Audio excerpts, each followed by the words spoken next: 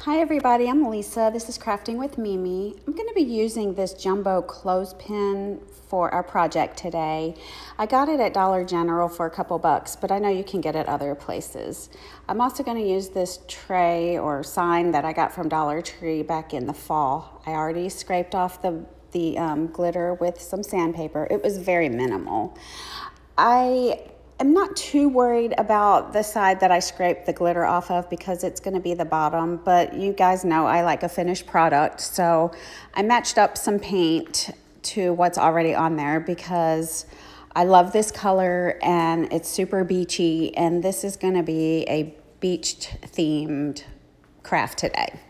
I just got back from the beach, so I'm really sad, and so I'm just trying to keep it alive a little longer. I also took some stain that I made and just used that for the top of the project, and I'm also going to use it on the clothespin. All I did here was make some stain out of some paint, put some water in it, and just laid the wet wipe in there.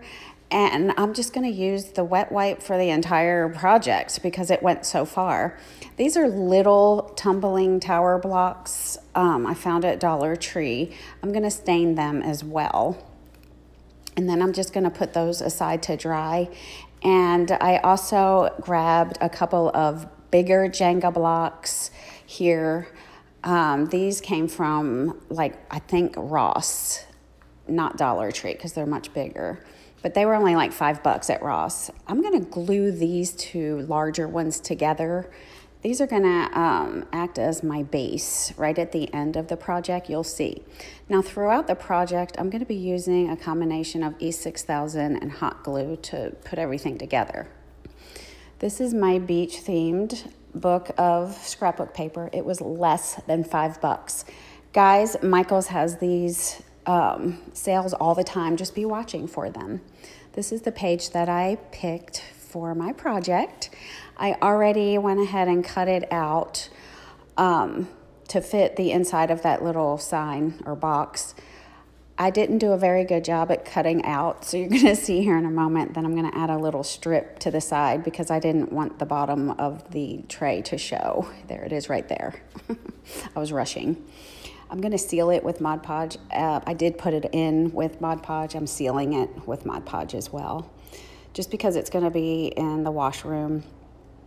I didn't want it to get wilted or withered or whatever. These tiles came from Dollar General for a couple of bucks. I just spelled out the word stuff, and I'm going to be just hot gluing the word onto the clothespin just like that.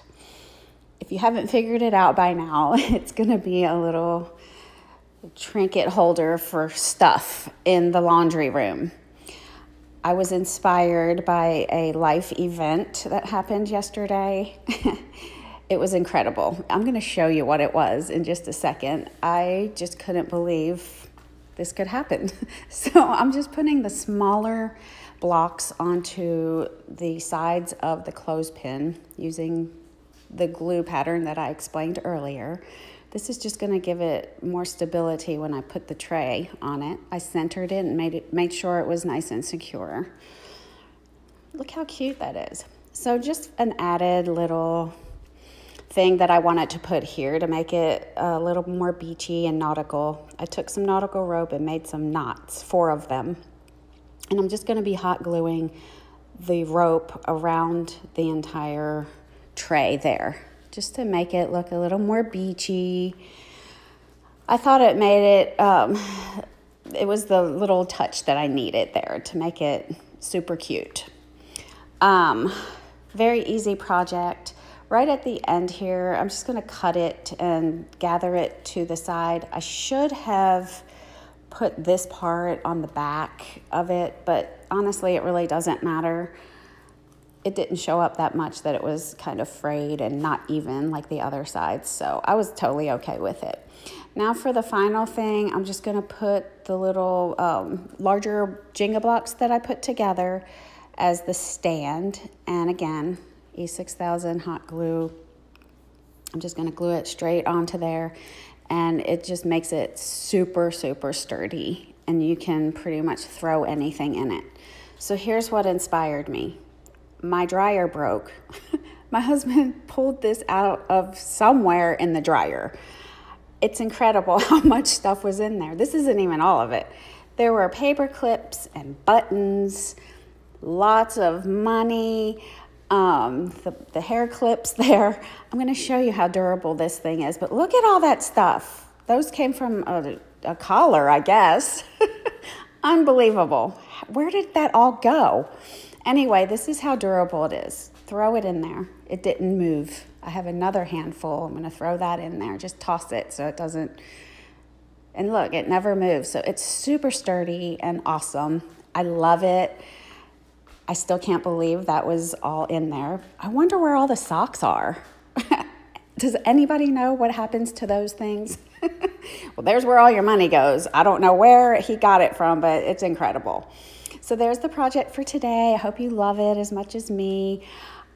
Share it if you want to. It really helps me out, and we'll see you soon. I appreciate all of your shares. It has helped me get to my 10,000 followers. I love you guys. Be watching for some more great stuff in the future. Bye, guys. Have an awesome day.